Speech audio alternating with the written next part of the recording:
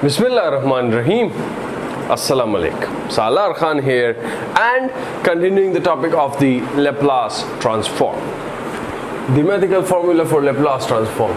This one is the mathematical formula for the Fourier transform. And why have I written this? So just to tell you what's the difference between Laplace transform and Fourier transform. Laplace is for a general complex number S, whereas for Fourier transform we have the real part of that S as 0, and that is only on the purely imaginary side. So this I have written is because in the mathematical formulas, if you get confused in mathematics, so if you know the Fourier transform for a particular thing, you can maybe just replace the S j omega by S to get things simplified. But that is not always the case, okay, because there are signals whose Fourier transform may not exist and the Laplace transform may exist. Fine. So this video basically is for some examples of some simple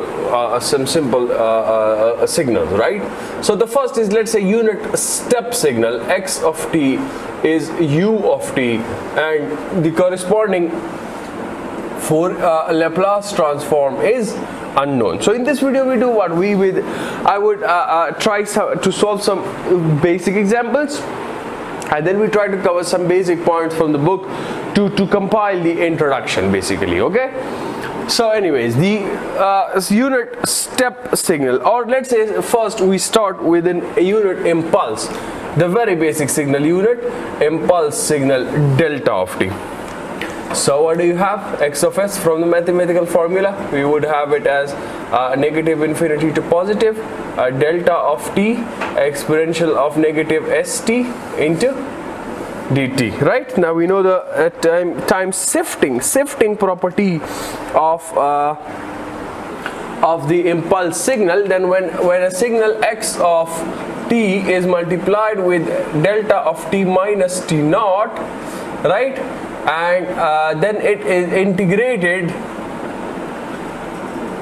from negative infinity to positive infinity. So this is basically equal to the value of this signal at the value of where the impulse is located, right? So this would be x of t naught. The whole answer is x of t naught basically. You know that very well. So in this case, what would we have? T naught is 0. So the answer to this integration would be the value of exponential of negative st at the value t equal to 0, which is equal to 1. So which means that the Fourier transform for a unit impulse signal is equal to 1 throughout. It's a constant, right? Now we know that with an associated algebraic expression we have the associated region of convergence. A region of convergence, ROC, is the set of values of S for which this value would be finite. What value? The value of the Laplace transform would be finite. So is this not a finite value? Does this depend on any independent value? No. Which means what? That this value is finite for the entire values of S. So which means the what? The ROC is the entire S plane. ROC is what? The entire S plane. Why am I saying this? Because it is independent of the values of S. So for each and every value of S, this Laplace transform that is equal to 1 is a finite number. Is that fine? So this is the very first example. The next is the basic signal unit step signal. If x of t is a unit step signal u of t, what is the corresponding Fourier transform x of Laplace transform? So again, using the mathematical formula, we have x of s, this would be negative infinity to positive, u of t exponential of negative st dt. Now we know what the u of t has is a right-sided signal, so the left side integration would be 0. So this would be a 0 to infinity u of t exponential of negative st, and with respect to t, and the value of this is of course 1 in this particular interval. So this would be 1. Now basically we're trying to find the integration of negative st. So you know when this is with respect to t, so you have an exponential of negative st divided by a negative s, right? Divided by negative s, yes. So and what are the limits? So the limits are, the lower is 0, the upper is infinity. Now what do I have? So I would take this negative 1 over s outside, because this is independent. Fine. And then you have an exponential of negative s into infinity minus exponential of negative s into 0. Now comes the part for the region of convergence as well. So we'll discuss it very much over here also. And how is that? So if you have a look, so this is multiplied with 0, this would not play any general role, right? If I write it like this, that it's a negative 1 over s, then we have an exponential of negative, or if I multiply the negative into the inside as well, if I multiply, or let it be for this time. So negative s, I would write it into a negative sigma plus j omega, right? And this is multiplied with infinity, and then minus exponential of 0 would of course give you a 1, right? So this I could further write as 1 over s into exponential of minus of sigma into infinity, and then minus of j omega into infinity, and then of course a whole minus 1. So now have a look. If you further split this, so exponential of negative j omega into infinity, so this would be basically a cosine function, or what function? I have written it over here somewhere.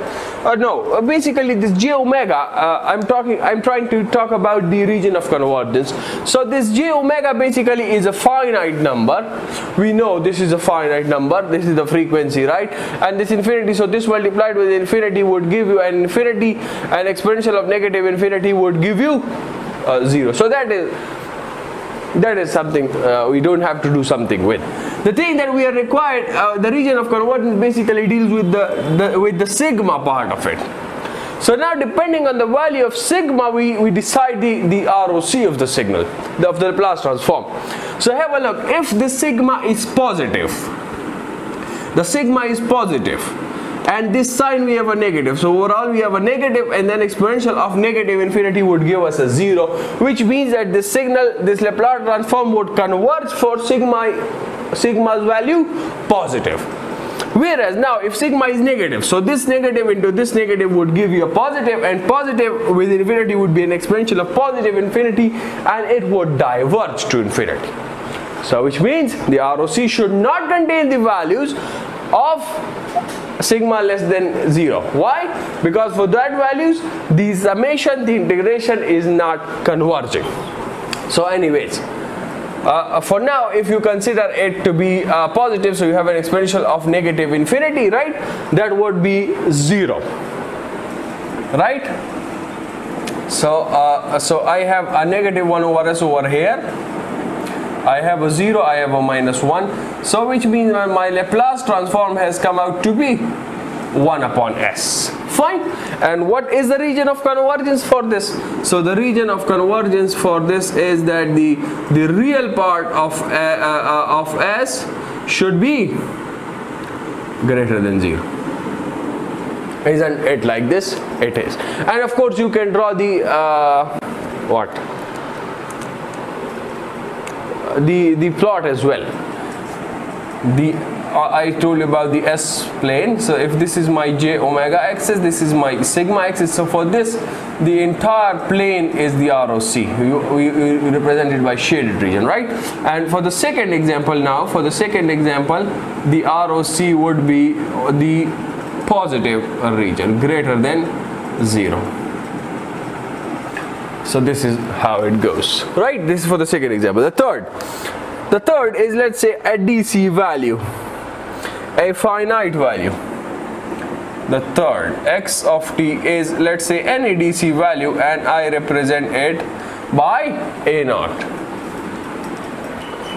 So by the mathematical formula, what do we have? We have x of s. We have a negative infinity to positive, a naught, exponential negative st dt. A naught is a constant value, is a DC value. Take it outside the integration. like this, right?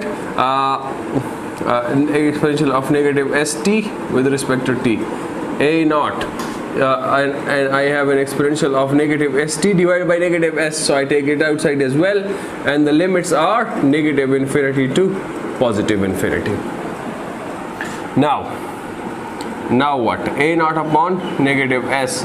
So now if you put the limits, so exponential of negative, so first I would write a sigma plus j omega over here in place of s into t into infinity, right? No, not t, because t, I'm putting the value of t, right? And then a minus exponential of negative sigma plus j omega into a minus infinity. Isn't it like this? It is. Now what do?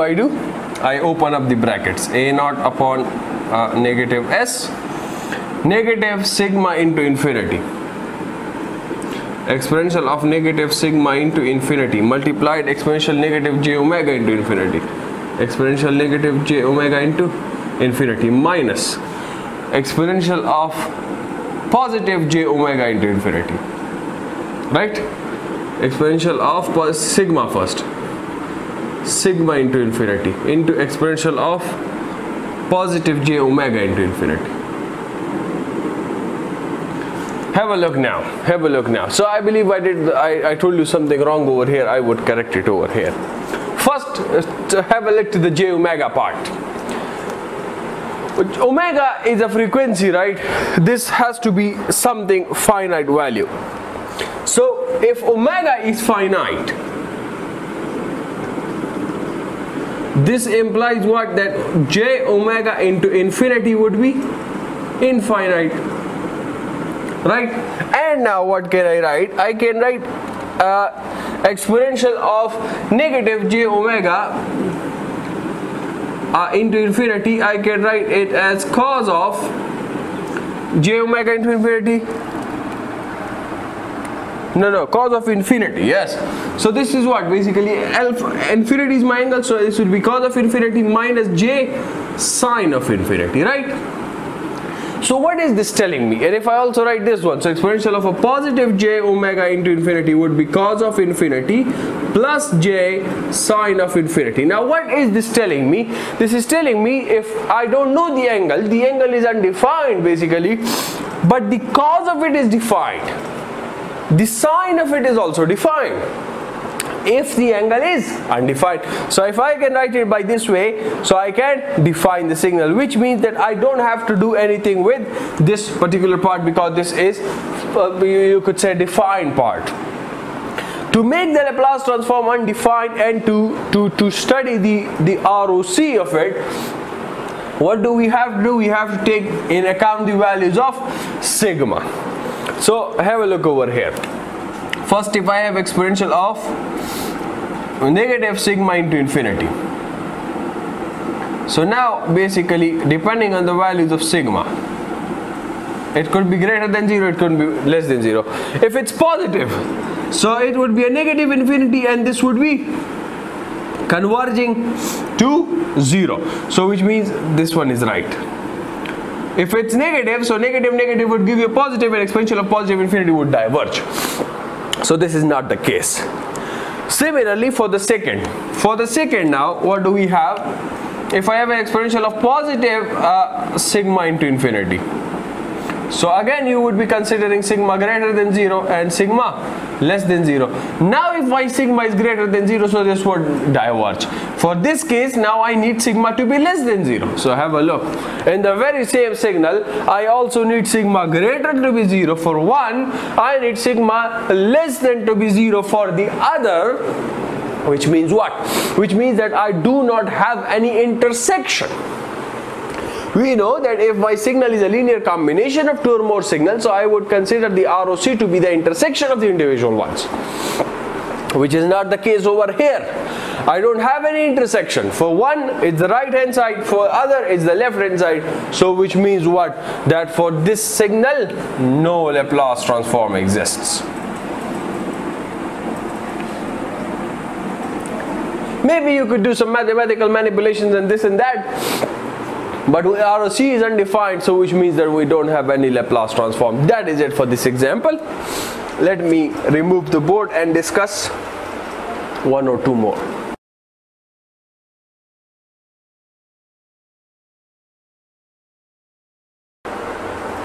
Okay, so the fourth is a signum function, x of t, which is a signum function, and if I do it simply, so I could write it as a u of t minus a u of minus t. Isn't it like this? And now you can tell from here directly that no Laplace transform exists. You can tell directly that no Laplace transform for this signal as well. Why? Because again the signal is a linear combination of two signals, and for each individual the ROC is different. For this sigma has to be greater than 0, for this sigma has to be less than 0. So what about the overall signal? We don't have any intersection. Is that fine? Yes. Example of the book, one example from the book. X of t is equal to, this is 9.3. X of t is equal to 3 times exponential of negative t, 3 times exponential of negative 2t into u of t, minus 2 times exponential of negative t into u of t, minus 2 times exponential of negative t u of t rest. Fine. Now what do we have? We are asked to find the Laplace transform, of course. We are asked to find the Laplace transform. So what would we do? From the mathematical formula, of course. So x of s would be equal to a negative infinity to positive infinity, and this whole thing. So split it up. 3 comes outside, exponential of negative 2t into exponential of negative st u of t, right? Then a minus 2 times negative infinity to positive exponential of negative t into exponential of negative st and dt. So this is dt I would write. And why did I write dt? So I would replace the limits from 0 to infinity. Isn't it like this? It is. Now you know very well. For a negative 2t you know very well. For a negative t you know very well. This will be s minus 2, s plus 2, s plus 1. Right? So what do I have? This 3 is outside. 3 was outside, and for exponential of negative 2t the Laplace transform is 1 over s plus 2. So this is s plus 2. And then a minus, you have a 2 times s plus 1 for this case. Now have a look for the ROC. For the ROC. So for this one, the real of s has to be greater than minus 2. Yes? For this one, the real of s has to be greater than minus 1. Right? So what do we have? What do we have? The overall ROC should be such that it includes both of them. It includes both of them. One is minus 2, one is minus 1. Are these the poles, or are these the what? We've already seen them, right? Yes, these are the poles, right? So denoted by a cross. So for this, what do you have? Now if I include, if I take from a negative 2, so this region would not be included in this region, right? So if I take it from a negative 1, if I take it from a negative 1, so this would basically be the intersection of the two now, because the other was from here. So the intersection lies from negative 1 till infinity, right? Okay, this is continuing till infinity. Anyways, so that is it for this example. 9.4. So you do it yourself, it's getting longer. The video is getting longer. 9.4. What does it say? X of t is exponential of negative 2t into u of t, you know this very well, plus exponential of negative t into cos of 3t into u of t. So this is what I will tell you, and this, and then you would do it further by your own self.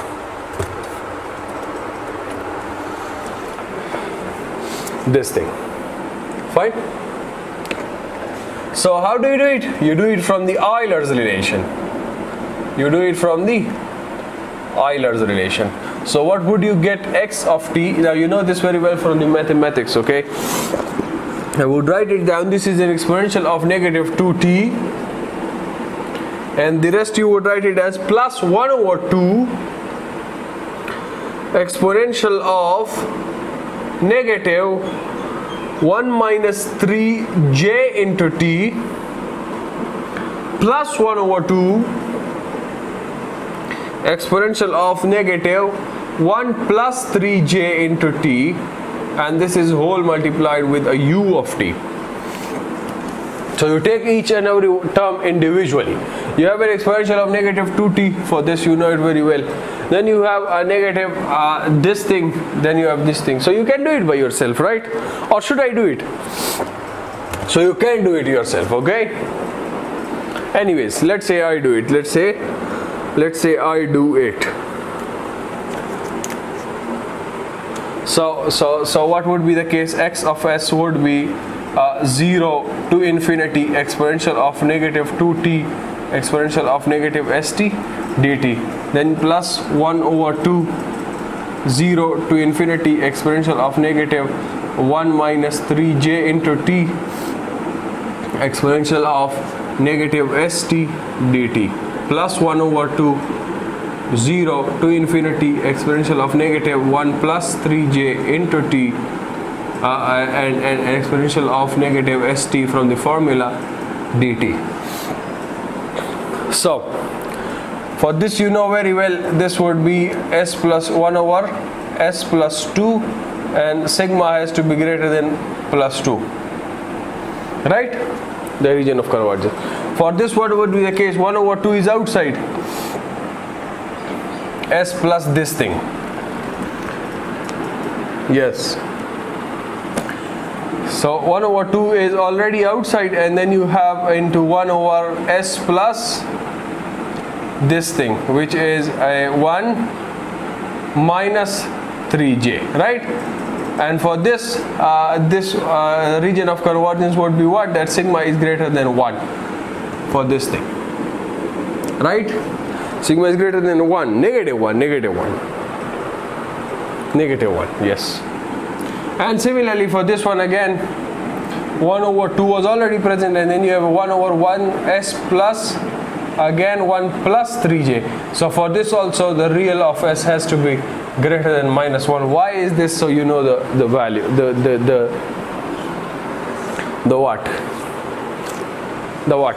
reason.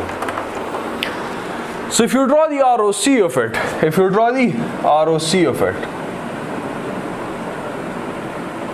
so this is j omega, this is sigma, this should be greater than 1.